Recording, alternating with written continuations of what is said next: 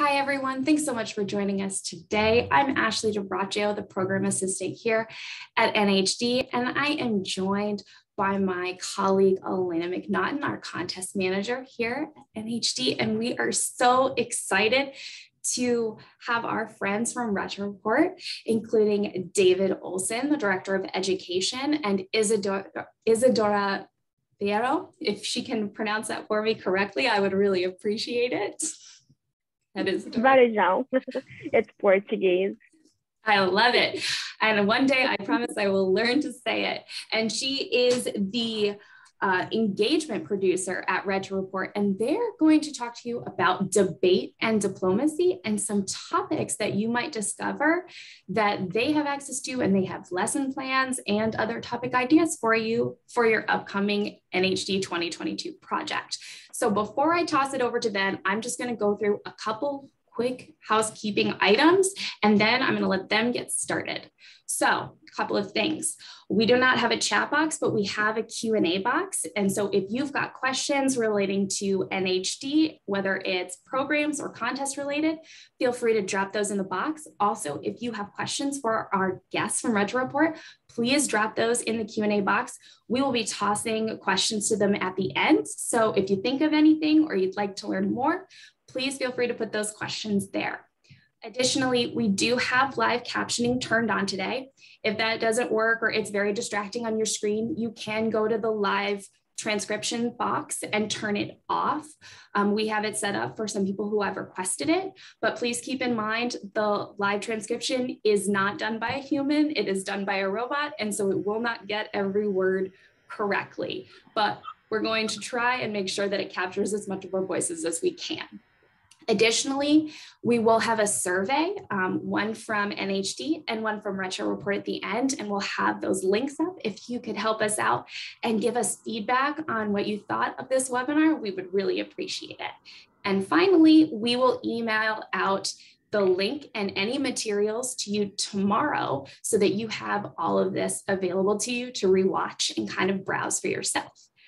All right, so this is the point where I am going to stop sharing my screen and I'm going to turn it over to David at Retro Report. Wonderful. Thank you very much, Ashley. And thank you, Ashley and Elena, for inviting Isadora and us and I here today to talk to you about Retro Report. Before we get started and tell you about who we are and what our mission is, Ashley, this is your cue for those poll questions. I'd love to hear a little bit from folks in the audience of who you are, what your background is, and some things you're hoping to get out of this, including how familiar are you with Retro Report? All right. So those are on your screen. The first one is, what level do you teach? Middle school, high school, post-secondary, or you're not a classroom teacher? How familiar are you with Retro Report, including what the heck is Retro Report? I've heard of it, but I'm excited to learn more. I've seen or used Retro Report in my classroom. Step aside, Dave, I should lead this webinar. And 3, what best describes what you're hoping to learn today? I'm just here for PD credit. I'm just starting NHD and I need some ideas. I'm an NHD veteran here for new tricks, or I need examples to spark my students' curiosity. So go ahead and drop your answers into those questions and we'll see where we are with our audience today. I know I was super mean and did not give you more than one option on that last question. So it has to be, like you tell all of your students, pick the one that fits best, even though multiple may be correct. All right, get your answers in. You have 5 more seconds and I'm going to close that poll and see where we stand. All right, let's see what we've got here. It looks like we're leaning high school heavy, and we do have some NHG students in the audience who are not classroom teachers. We have a couple who have said, what the heck is Retro Report? So Dave and Isadora are going to fill you in on that. We are in the right place. There you go. And some who have heard of Retro Report but are excited to learn more. And finally, they're NHD veterans who are majority looking for new tricks, some that are just starting NHD, and some that need new examples for NHD 2022. Awesome. So I am going to go ahead and share my screen. We'll make sure We've got it. We're looking at the presentation. Fantastic. A little bit here about me. So my name is David Olson. I'm the Director of Education at Retro Report. Isadora, would you like to introduce yourself? Sure. My name is Isadora. I'm the engagement producer at Retro Report. And, you know, Dave joined us less than 3 months ago, and he's already causing a revolution at the company, introducing us to hundreds of teachers with his amazing resources. But a year ago, we started Retro Report in the classroom and reached out to so many teachers at NHD to understand how we could serve you well. And we're always in that quest to learn from you. What would we do for us? So, you know, Dave's going to talk about it, but we have a newsletter. We would love to hear your feedback after this webinar, and would love to stay in touch with you to learn how you're going to use these resources or not for your National History Day journey. Absolutely. We are here to support teachers with high quality free resources, amazing videos, all of those sorts of things. And what helps us do our job is feedback from teachers and feedback from students to say, here's what works for us, and here are things that we need from you at Retro Report to be able to do our jobs well. So yes, as Isadora noted, I have been with Retro Report now for just a few months, but I come from the classroom. So I spent more than a decade previously in my last role as a high school social studies teacher. I did not have the great pleasure and honor and awesome responsibility of leading students through NHD, although I'm well familiar with the program. And I have some amazing colleagues who have introduced me to the wonderful world of all of those projects. And really more important than the projects, the process of going through and conducting research and putting together a story. So my goal today is to introduce you to Retro Report, to talk to you about how Retro Report fits in with this year's theme specifically, and to look at how can we help teachers and students on that journey of learning how to do research, learning how to find and tell very interesting stories. So what is Retro Report? I'm glad you asked. So Retro Report is now an organization that's about 8-9 years old, and it really is born from this mission of nonprofit high quality journalism.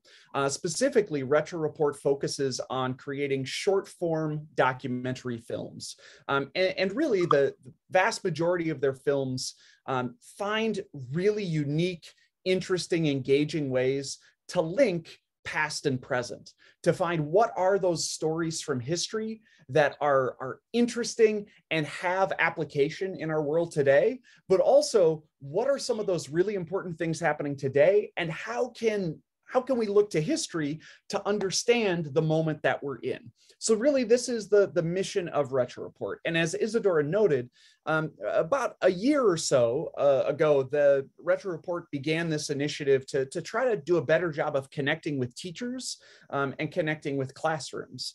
So they hired a teacher to help sort of bring some of that to life.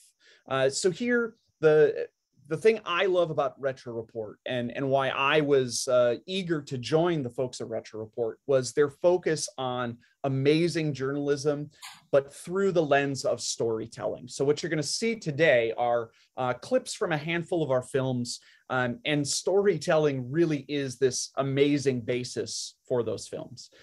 In all, Retro Report has a library of over 250 films, all of which can be found entirely free at retroreport.org.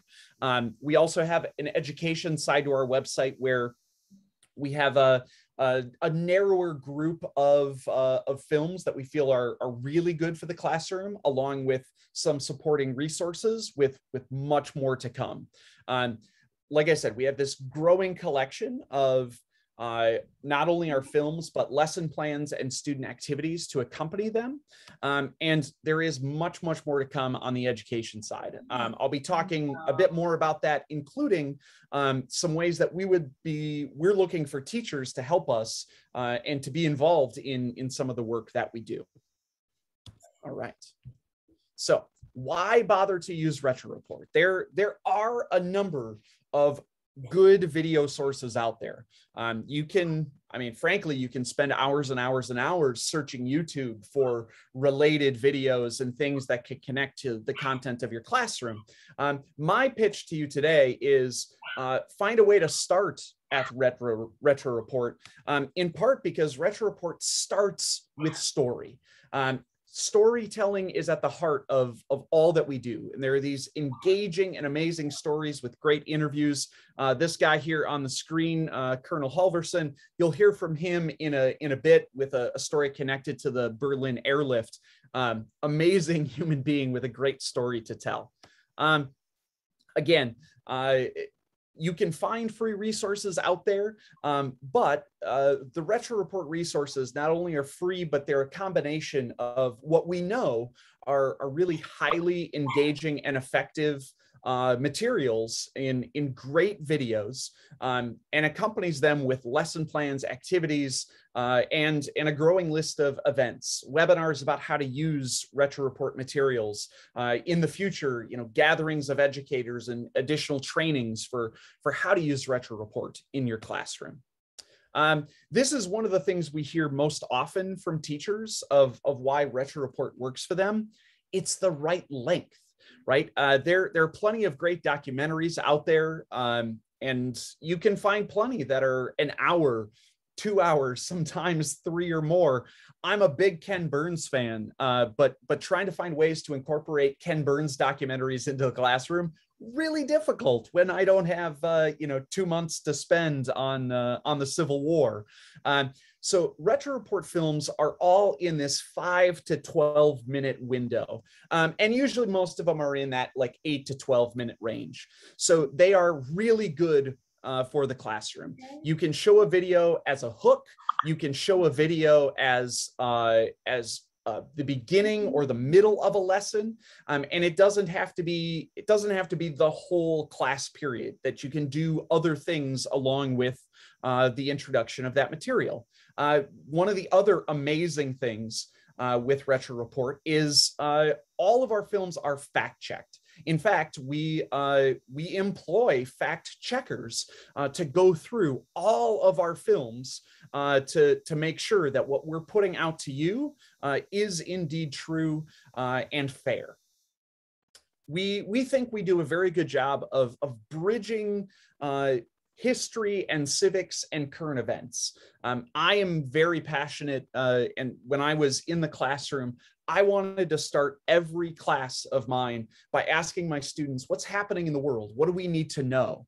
And to find ways to link what's happening in their world at this moment to what we needed to know from history and in government classes, in a criminal justice class I taught, whether it was world history, sociology, anything.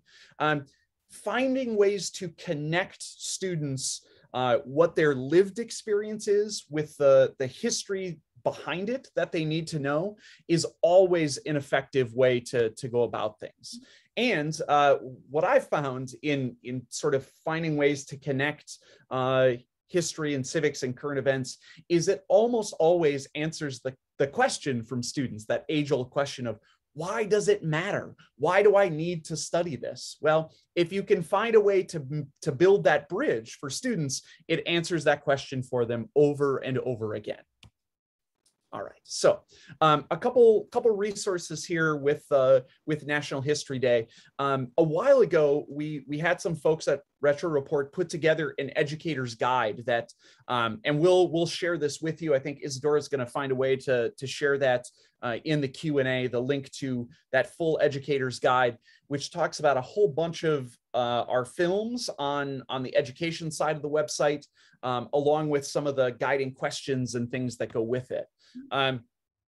When I think about the connection between Retro Report and National History Day, immediately I think of how are you going to, as teachers, how are we going to spark the imagination, spark that inquiry in our students to have them go, oh, here's something I want to learn more about. Here's a question I want to answer. And I think Retro Report films do a really good job of modeling that spark, of saying, look, there are these great stories out there or great questions out there, and then let's explore it further.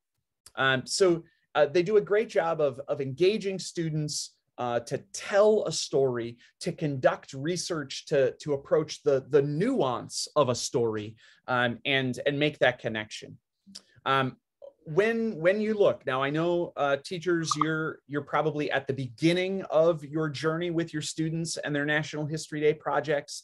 If we have students who are joining us here, you might be going, oh man, I really could use some inspiration or some ideas.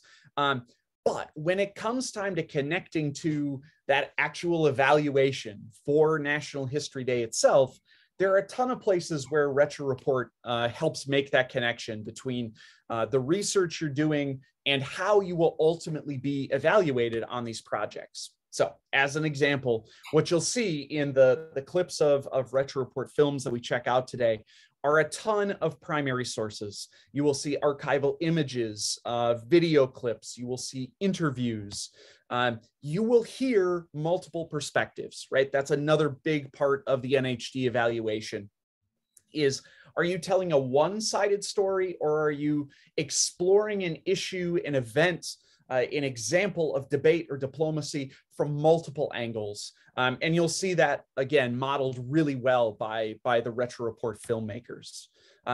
What is the historical context and is it accurate? Again, this is our bread and butter. It's what are those stories that are interesting? What are the issues that are important today? And then how do we explore the history behind it to make it make sense for our viewers? And then last but not least, this is where, I think Retro Report, as it bridges to here's why it matters, right? Here's what it means for us today. It's that same thing we ask NHD students to do. Tell us the significance. You've told us a story, you've analyzed a moment in history, but why is it important? So hopefully with some of those things in mind, you'll see how Retro Report makes those connections for students and provides a really good model as you're trying to spark some of that inquiry as they begin their projects. And then what we have for you at Retro Report, like I said, we have a library of over 250 short films, but we do have a number of collections. So teachers, if you're doing NHD, whether it's purely as a extracurricular activity, whether it's part of a US history or a world history course, we have some places where you can look to sort of begin and see, are there Retro Report films that might fit? And beyond that, plenty of other things to connect to whatever class you might be teaching. So we have a collection looking at different political conventions and some landmark elections. So some of the ones included there dating all the way back to 1860 and as recent as 2000. Although, listen, I graduated from high school in the year 2000. I know that standing in front of middle and high schoolers today, they think that 2000 is ancient history. So I get it. But a number of really good films here centering on conventions and elections. One of my favorites, I am a self-professed political nerd. I love political ads. And there is a whole Retro Report series focusing on some really important, groundbreaking, and sometimes provocative political ads, particularly in presidential races. There's more than these three, but these three are, probably ones most folks in the audience will recognize. That famous Daisy Girl ad run only one time by the Johnson campaign, Reagan's famous Morning in America ad, and the Willie Horton ad run by George H.W. Bush's campaign. We also have a number of films focusing on various aspects of civil rights. And we have some that, focus on, like lesser lesser known events of the outreach and activism of Martin Luther King to more broad topics like issues of busing, housing discrimination, voting, particularly disenfranchisement of Black women. So a number of places to focus in the civil rights realm. This is one we're particularly proud of. We partnered with Gilder Lehrman to create some material for two different sessions they ran of a Cold War course for students as part of their history school program. You'll see an excerpt of one of those films today. Maybe two are part of that collection. And some really great ones here. These ones actually tend to run a little shorter. They were not our traditional retro reports, but ones that we did as part of this partnership. So you'll see the Berlin airlift or a portion of it, focus on the Korean War, on McCarthyism, and there are several others in that series as well, including one that focuses on the space race and another that focuses on nuclear war. Again, my inner government nerd loves this series. There's a whole set that focus on public policy and say, how do these different events in history actually connect to changes in policy? And this, I'll talk a little bit more about it as we go on. These are places I see a direct connection for those debates for NHD projects, right? What are these moments in history that we can trace a direct line to a change in public policy? How can we focus on this event to understand this part of our world today? So we'll see a little bit of one about a very infamous garbage barge and how it really led to much greater rates of recycling throughout the country. There are some other very timely ones in there, including one about vaccine hesitancy and where that stems from. We also have a really good series focusing on environmental science, looking at things like the chemical DDT, fires in Yellowstone National Park, Love Canal, which was a toxic waste spill. So really good resources. And then since I've come on, one of the things we created, which was very timely here, was a series for teaching about September 11th. Not only the attacks on September 11th, but the war on terror that comes after. So we have 4 different films in that package, each including a lesson plan with a digital student activity. And there's also an interactive timeline that's part of that collection as well. Also, as I'm rambling here, it'll be interspersed with at least a few film clips. But if you have questions, want to know additional things about Retro Report, or want to say, hey, Dave, repeat this because I didn't understand that part at all, make sure you drop it in the Q&A. We'll be happy to answer those for you. So I'm going to take you through a couple different examples of debates, diplomacy, at least one that sort of bridges the two here. As I mentioned, I think this is a definite strength of Retro Report. It finds these amazing stories to tackle very nuanced issues, and to do so in a way that's fair, that's engaging, and that, as the mark of what we want our students to do, often leaves us with no clear answer, or sometimes more questions than answers. And so what we'll see here is this story about wild horses in the American West. And it's really the story of the environment, pits environmental activists versus cattle ranchers and sheep ranchers in the West, and the unintended consequences of what happens when we try to address these things with public policy. So we're going to see a short 2-minute segment here. I want you to think about, what is the debate, and what are the ways in which you're trying to get students to engage with multiple perspectives?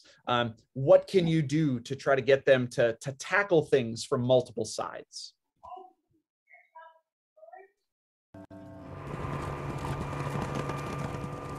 So how did the situation get so tense that the federal government is sending in herders in helicopters to mediate this standoff?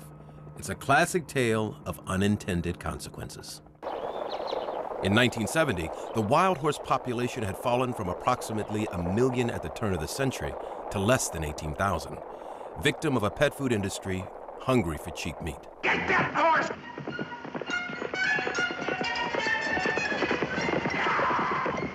The 1961 movie, The Misfits, dramatized the brutality of capturing wild horses, a practice which enraged a growing number of animal lovers. The Mustang, maybe more than any other animal in America, is a symbol. It means freedom. It means defiance. It means scrappy but noble. In a sense, it means us, right? It is the American.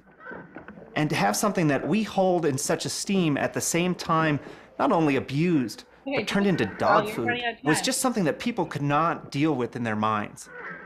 Knowing that animals were being hunted down, slaughtered, butchered, and sold as pet food just really burned me up.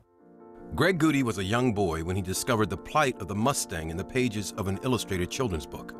Its main character was a tenacious Nevada activist with a catchy nickname. Velma Johnston has fought for the protection of these animals all her life, and she is known as Wild Horse Annie. Wild Horse Annie enlisted school children in a national letter-writing campaign. By some accounts, they flooded Congress that year with a volume of letters second only to mail received about the Vietnam War. But Greg Goody didn't need to write letters. His father, Gilbert Goody, held one of Maryland's seats in the U.S. House of Representatives. I lived with my congressman. I could lobby at the dinner table. I think it probably took a hunger strike. An 11-year-old boy persuaded his father, a congressman, to introduce a bill to protect wild horses and burros on the western plains. Then the boy, Greg Good of Maryland, appeared today to testify. And so, a few months later, in December of 1971, the wild horses were saved. All right. Quick check with folks and maybe Ashley and Elena. Things good so far? Did that come through okay? All right. I'm getting the thumbs up. All right. We will keep going. Screen sharing, always an adventure, no matter where you are here. All right, so that's one example of a debate. I encourage you to go watch the rest of that film. It basically looks at how this law to protect wild horses in the American West has led to this massive overabundance of wild horses in the American West, to the point where the federal government currently spends millions of dollars a year to sort of round up horses, house seems like an odd term, but to board, to feed these horses, and then still often has to turn around and try to find homes, permanent homes, and sell these horses, which it often isn't successful at doing. So wonderful story. Well, I don't know if it's a wonderful story overall, but it's a great story that highlights unintended consequences, how debates happen, and how things maybe don't always turn out the way we expect them to. Another example here with looking at debates are those historical connections today. To answer that question, how did we get here to this moment in time? So the film clip we're going to see next is from a film entitled The Roots of Recycling. So how did this one bizarre moment involving a garbage barge lead to something far more impactful, like the sort of widespread use of recycling in places across the country? So here, this is a really good model of asking your students to go find interesting stories and understand why they might be significant. How do they impact larger public policy? Like a magnet for refuse, the barge by now had collected over 6 million pounds of trash from all over Long Island and New York City. Everybody's garbage. Everybody had a problem getting rid of their garbage. And we were the best game, I guess, at the time. At that point in time, everything looked so good. It was the start of something that I had great hopes for. Harrelson predicted profits for disposing of the Mobros load in the first place, and eventually for generating electricity from the methane gas created as the garbage decomposed. It was an idea that I had read about. A lot of experts said it's a coming thing. So I just arbitrarily on my own decided to give it a whirl. But on April Fool's Day, shortly after the barge docked in North Carolina, a local TV news reporter was at the scene and sparked an outcry. The first call we got was, "You're shipping New York City's rats down to us." And I said, "No, first there was no rats on it." No one said a barge load of waste. It was a barge load of New York waste. As Giswali remembers it, the pivotal moment came when a state environmental official spotted a bedpan on the barge. And they claimed, because of the bedpan, that the barge had hospital waste. So we were told to get it out of there. The barge then headed for a landfill in Louisiana. But when it got there, state officials again barred it from unloading. There could be infectious waste from hospitals.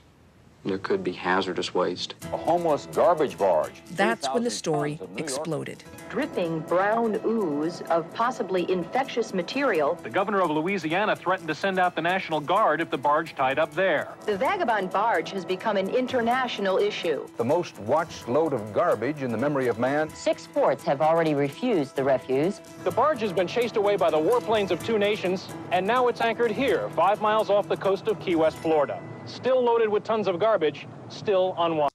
All right. I think my absolute favorite line in there is a garbage barge chased away by the warplanes of 2 nations. So if you go watch the rest of that film, one of the things you'll see is how the hysteria and the media attention of this particular garbage barge allows an organization like Greenpeace to use this to its advantage, to try to spread its message about recycling, and really how the idea of all of the dumps, all of the landfills are filling up actually wasn't quite true. And there was much more to this story that ended up influencing public policy across the country. All right, now we move to diplomacy. And if you've seen nothing else in these last 2 clips, hopefully you've noticed that Retro Report does an amazing job of finding compelling characters. We have an uncanny ability to find amazing people to tell their own stories and connect us to the history. This next one is no exception.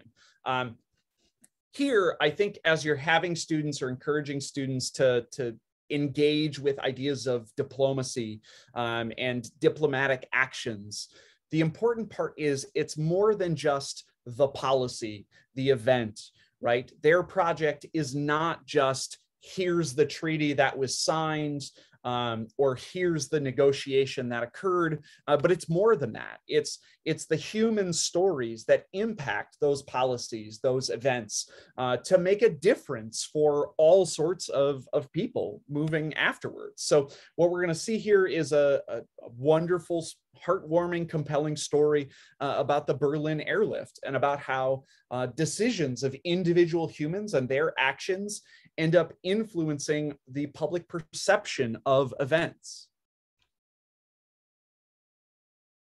Gail Halverson was one of the American pilots who volunteered to airlift food into Berlin. At the time, I was having difficulty in a relationship with a girlfriend of long-term standing, and I decided I just well be over there as over here.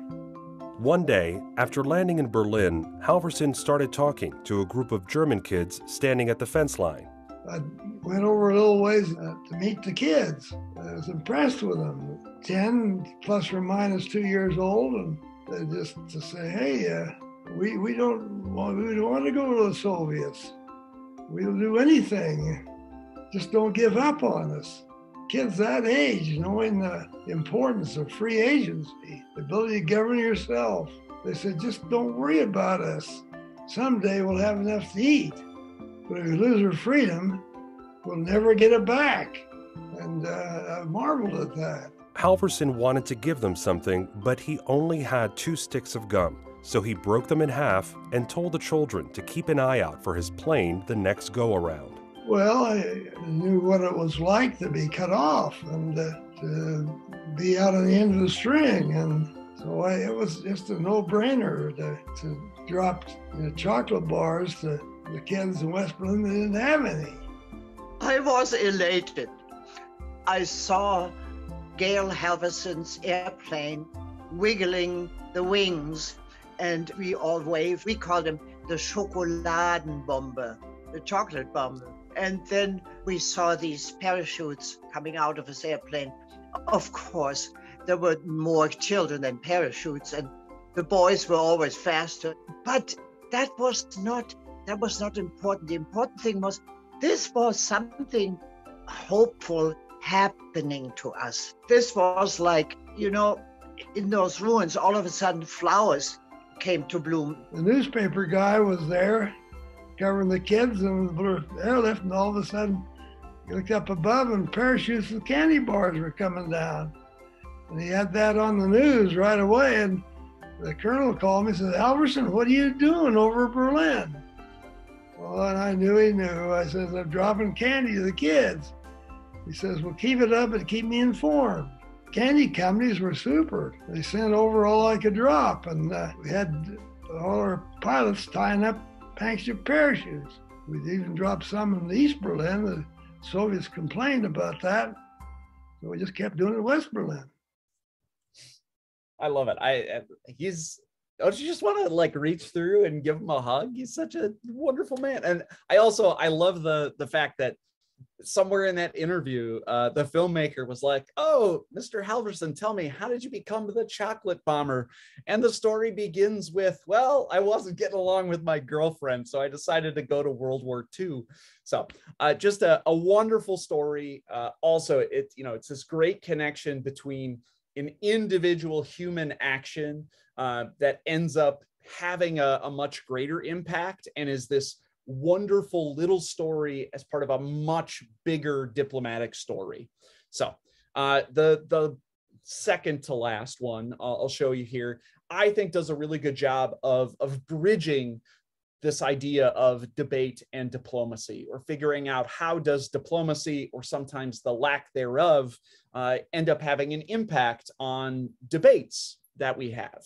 And so here, as we see this snippet of a film about the use of the chemical Agent Orange in Vietnam, we're going to see how the way that the U.S. attempted to carry out the war in Vietnam ended up having far-reaching impacts, not only diplomatic impacts with the country of Vietnam, both at the time and even still today, but impacting some of the political, social, and economic debates around how we wage war and what do we owe it to the people who wage war on our behalf. So here, we'll take a look at a snippet of this film as well.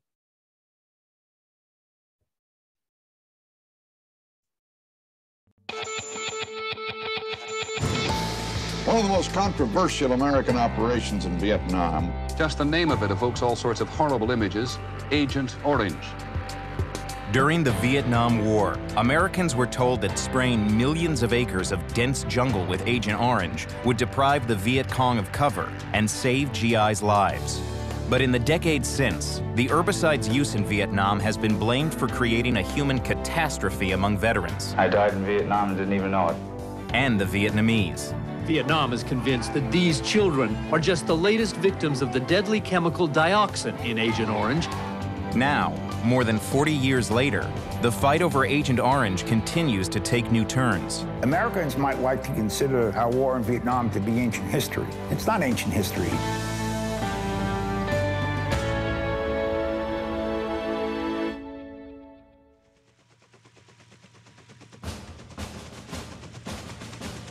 During the Vietnam War, the U.S. military fought an invisible enemy. Viet Cong fighters who quickly attacked, then slipped back into the dense jungle. In 1962, American forces responded with Operation Ranch Hand. Over the next 9 years, spraying an area about the size of Massachusetts with defoliants, the most notorious being Agent Orange. It was one way we were going to win the Vietnam War, dump herbicides all over the jungle so the Viet Cong would come out and fight. To both expose Viet Cong hiding places and deprive them of life-sustaining crops, large swaths of Vietnam were left barren. Enough food to feed 600,000 people for a year has been destroyed. Despite this sudden devastation, U.S. officials said the spraying created no lasting harm, and many agreed it was helping turn the tide on the Viet Cong. What they're doing amounts to a pretty important form of conservation in itself, the saving of American lives.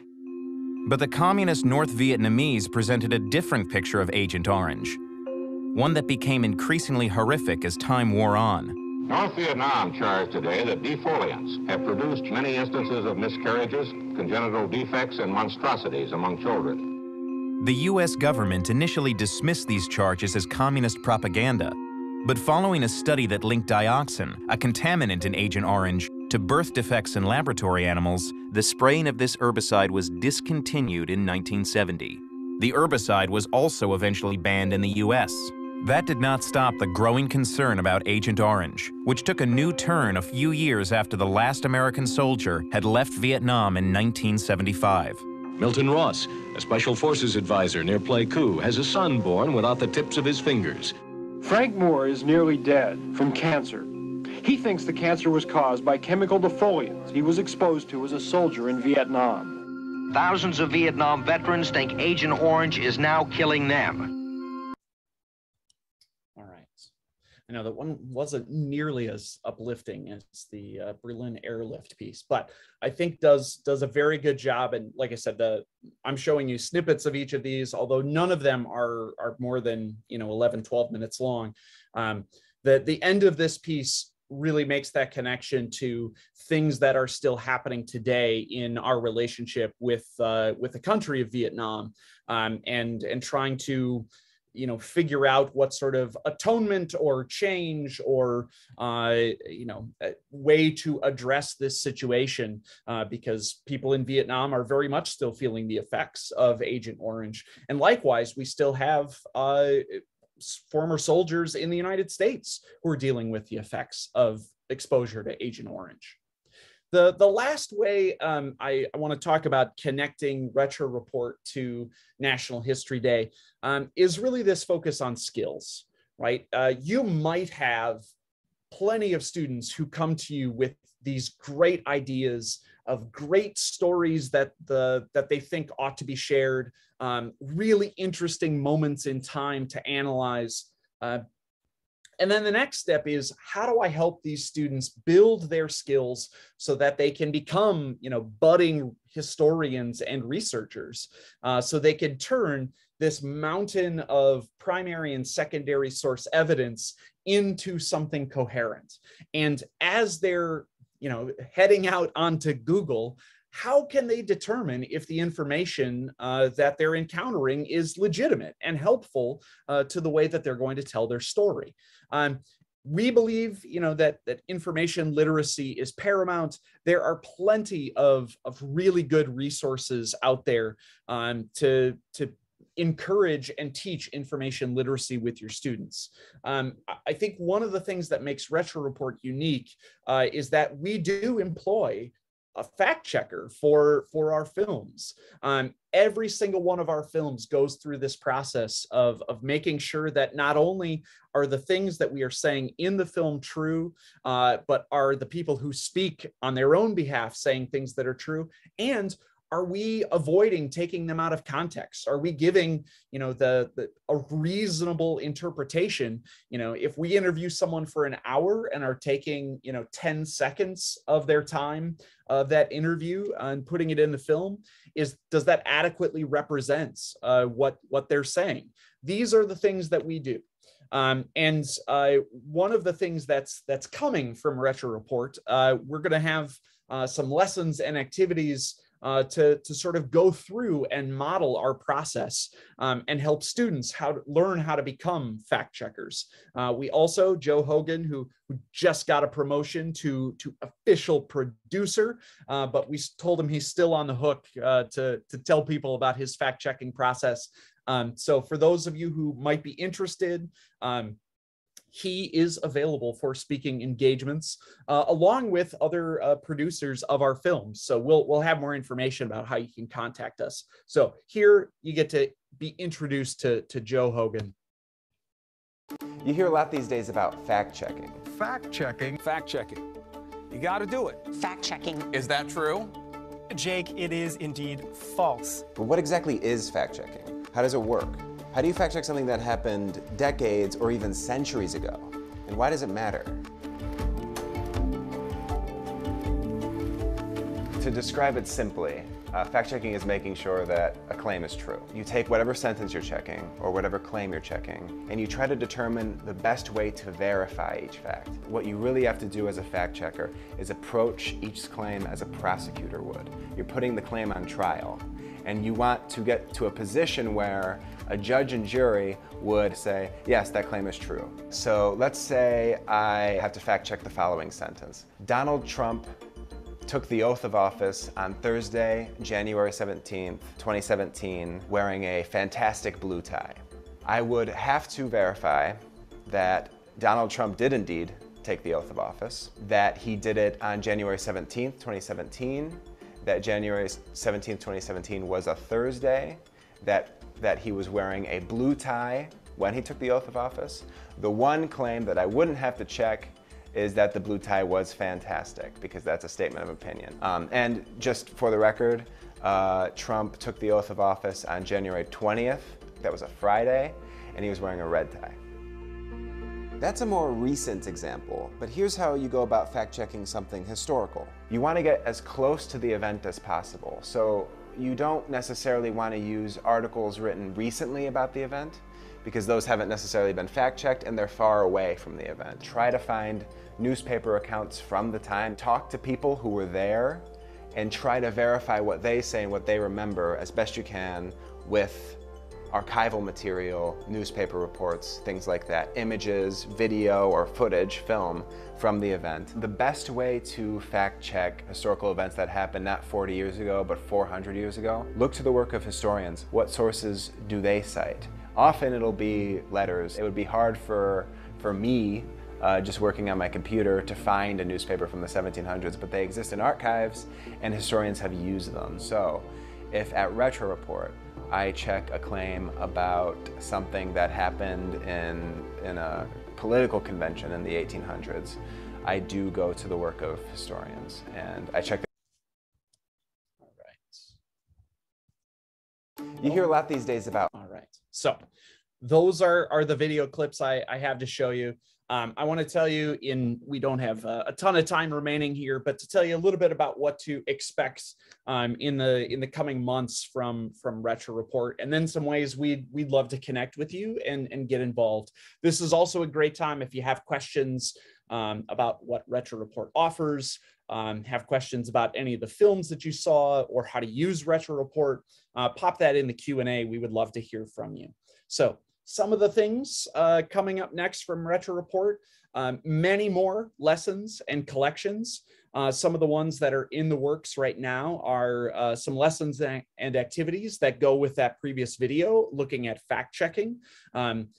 Some concrete ways to teach your students to go through that process and become mini fact checkers themselves.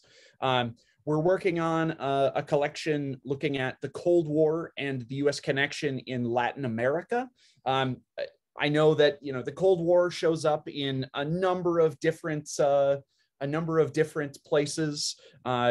U.S. history, world history, but what is often missing is a connection and clear explanation with Latin America beyond the Cuban Missile Crisis. I did see a question here in the Q&A. Is there a charge for Retro Report? Absolutely not. Our entire library of films, along with all of our classroom resources, lessons, activities, interactives, all of that is open and free. We're working on a collection and we'll be hosting another webinar looking at the gerrymandering. This is, that once in a decade period where states have to go through this process of redrawing all their political boundaries, all of the congressional districts, all of the state legislative districts. And we know that it has a great impact on politics and on who gets elected. So we're putting together some resources there. We'll be doing many more conferences and finding ways to network with teachers. So actually over the next 2 months, I'll be presenting virtually at the social studies conferences of Massachusetts and Kentucky. Also be venturing in person to present at the Texas conference for the social studies. NCSS is another place where we will be an exhibitor. We will also have a session. We're doing another National History Day webinar, this time with Virginia National History Day. That one will actually feature Joe Hogan, who you saw in that last film, to talk more about the fact-checking process. And by that point in October, we will have those resources ready to go for teachers. And then we also offer classroom visits, not only from Joe as the fact checker, but if there's a particular film that you really love, are interested in learning more about, or having students talk to that film producer, that's something that generally we can arrange, or at least do our best to do. And then over the next several months here, we're going to be finding more ways to reach out and connect with teachers. So we're looking sort of at a couple different models of ways to connect with teachers as ambassadors, as a group of teachers to serve as an advisory council for Retro Report. To help us do a better job of figuring out what needs we need to respond to in the social studies classrooms across the country, but also places like English and environmental science and other places like that.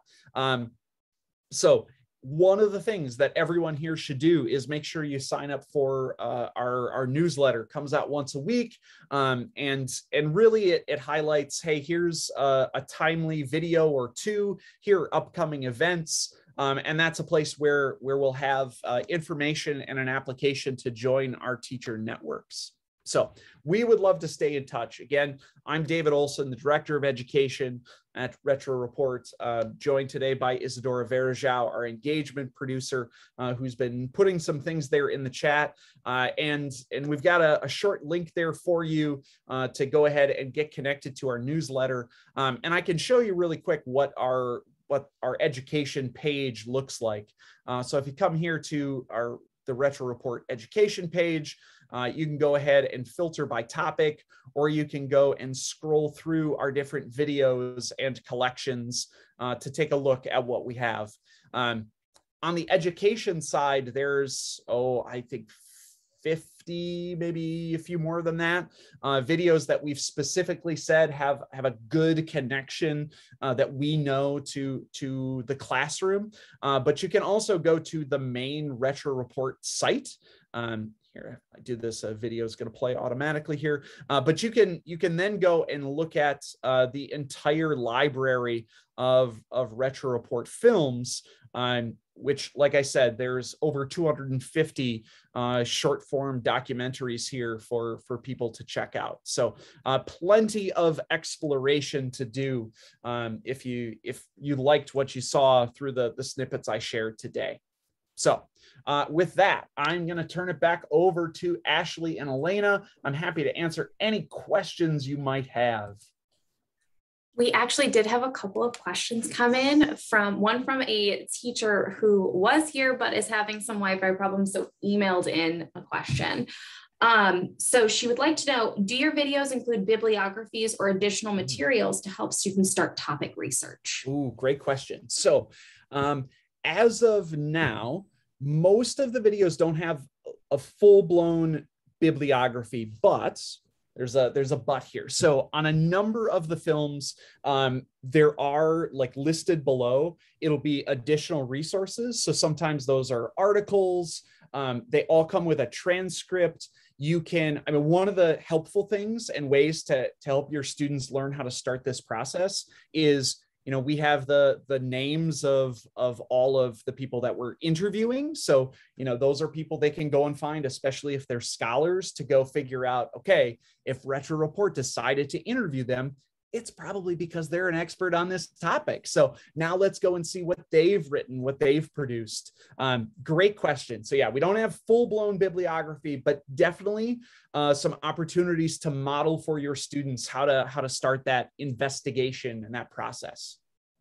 And one other question, how long does it take to produce a Retro Report video, and what goes into the process? Oh, that's a great question. Isadora, you've been with Retro Report longer than I have. I mean, I can speak to this a little bit, but do you have any insight for us?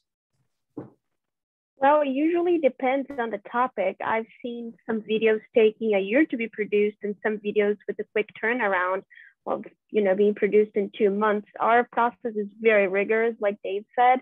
We have, every script is approved by a team of editors and producers who have worked in, ABC, 60 Minutes. It's a very strong and powerful team at Retro Report, a lot of experienced people with decades of experience. So it's a very rigorous process, but it depends on the news cycle and depends on the topic. They don't back down when they want to interview someone, and it's proven to be a little hard. They do persevere, and they often succeed. And it's Retro Report usually partners with other news organizations like the New York Times and PBS and the New Yorker, to mention a few of the most recent ones. So it's like everything goes through a very rigorous process of vetting. That is fantastic. Well, before we wrap up for the day, I am going to quickly share my screen once more and ask if you could please help us out by sharing your feedback, not only with us, but also our friends at Retro Report. These are the 2 links right here. They will also go out in the email tomorrow that you'll receive, just asking you if you can give your feedback and tell us what you really enjoyed about this webinar. So thank you so much for joining us today. If there are no other questions, we're going to wrap it up here, but we really appreciate you taking the time out of your day to come and join and learn about Retro Report. And a special thank you to Dave and Isadora for joining us and giving us the inside scoop about what's happening at Retro Report and what's going to be happening in the future. So thank you so much. Happy to do so. Thanks for joining us, everyone.